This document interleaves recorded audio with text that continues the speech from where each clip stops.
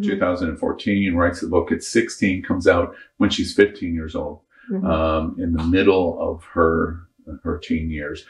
For everyone's understanding that hasn't watched the show, I Am Jazz, and knows of her, but doesn't really know her story. Did Jazz go through the kind of thing that LGBT frequently go through, the bullying and pressure in school? What was her teenage years like? She's living in the public life, but her private life and school and friends and people around her, how was that? There were many hardships because she socially transitioned at the age of 5 in kindergarten. And at that time, she was just a little kid and she was very open and would tell other children, you know, I used to be a boy and now I'm a girl. And that didn't always go over well, mostly with administration. So right from the start, there were no bathrooms. She was not allowed to use bathrooms. And then a few years later, she wasn't allowed to play soccer. So she went through all that, being banned from sports at the age of 8. Being bullied, being told no bathrooms until she was 11. She was finally able to use bathrooms. So she was fighting, we were fighting, and it continued on through her teenage years where she was excluded from, you know, social events where her friends would go with boys and they didn't want to have anything to do with the trans girl. So being that she transitioned so young, she had a lot of years of struggling and obstacles placed in front of her. But she made it through. She's very resilient, and she taught me how to be resilient. Well, and it's a great transition to what I think is so fascinating in Jazz Jennings' story, which is Jeanette Jennings. You watch this transition where your 8-year-old, your 10-year-old, your 12-year-old, your 15-year-old is facing this kind of pressure. Yes, there's the choice to be the voice and the activist and the YouTube star and the influencer, but were you confident that Jazz was going to be okay in navigating all of these things that she was facing? You never can be 100% sure how your kid is going to turn out. I do know that we never ever pushed or encouraged her to do things. We supported her. When she started the YouTube channel, that was her idea. We didn't say, oh, we think you should do this and that. She's always been open to being a spokesperson. At a young age, she won an award and they wanted her to speak in front of thousands of people. And she's like, yeah, I'll do that, where other kids may be afraid. So, you know, we never wanted her to do anything or feel uncomfortable doing anything, but she is a tough cookie. She's strong and she's got a strong sense of justice. And she saw what was happening. These things are wrong. And I want to tell people that kids like us are real and we just want to be happy. And there's speeches of her saying this at like 11 with braces on, you know, leave us alone. We just want to be happy. Where do you think that came from? I think back to when I was 11 and I can't imagine how dumb I was at 11. Where did that come from that she was able to do that?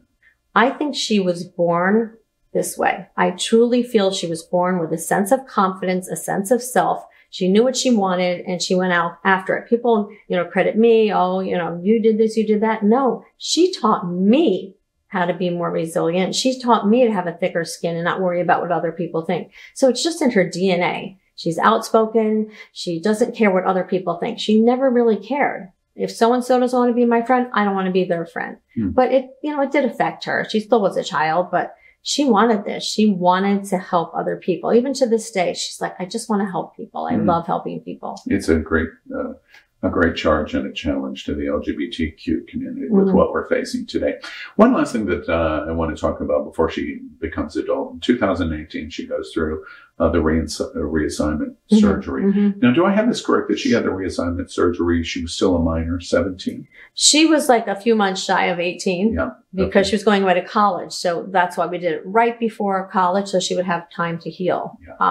So, you know, it's a little bit of semantics there with the age, but yeah, I mean, she was a minor, but almost basically a major. Adult, And I understand what you just said, but I want to zero in. It seems like in the trans community, the two big political things started with bathrooms, North Carolina, years ago, and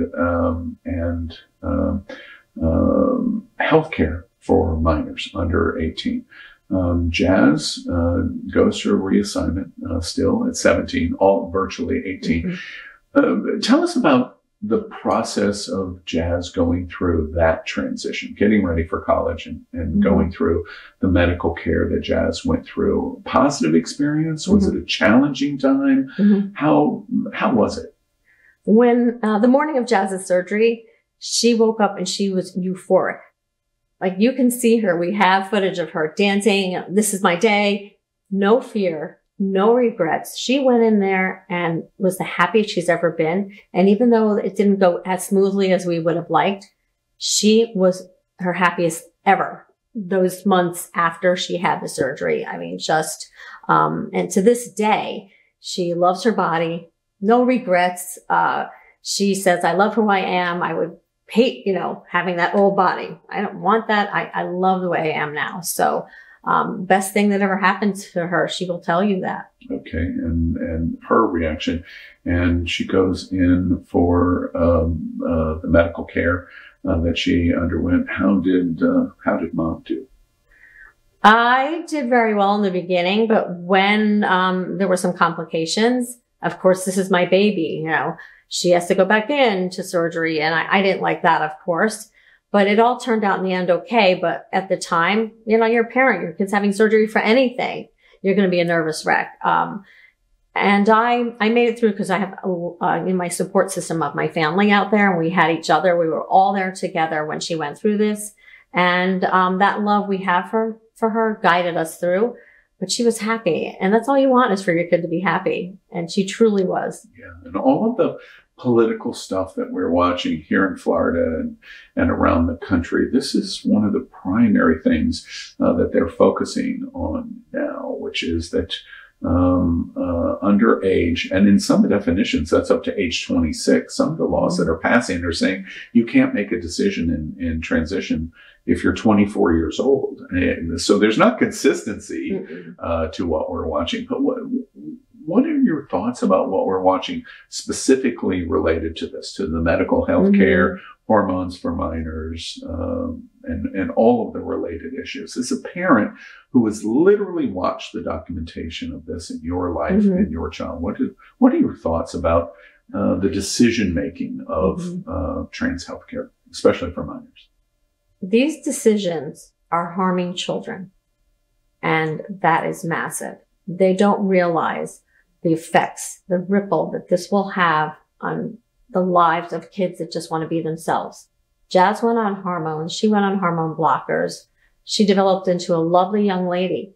If you look at her brothers, they're burly, they're hairy. My husband is hairy. Like, she didn't want to look like that. It saved her life. She will tell you, without the medical intervention, she would not be with us right now.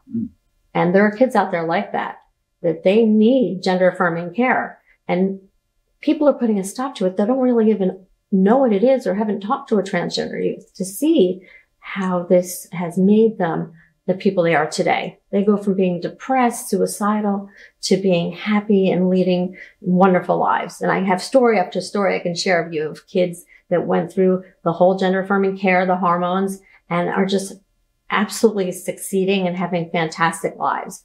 And, you don't see all of those stories because not everybody shares their story on TV. Some do, like us, but you don't see it every day. So that's why we share Jazz's story, to let people know it is okay to have hormones. It's okay to have blockers. It's okay to have the surgery. She has her ups and downs, but you know what? She is a happy girl who is thriving and can't wait to embrace life even more.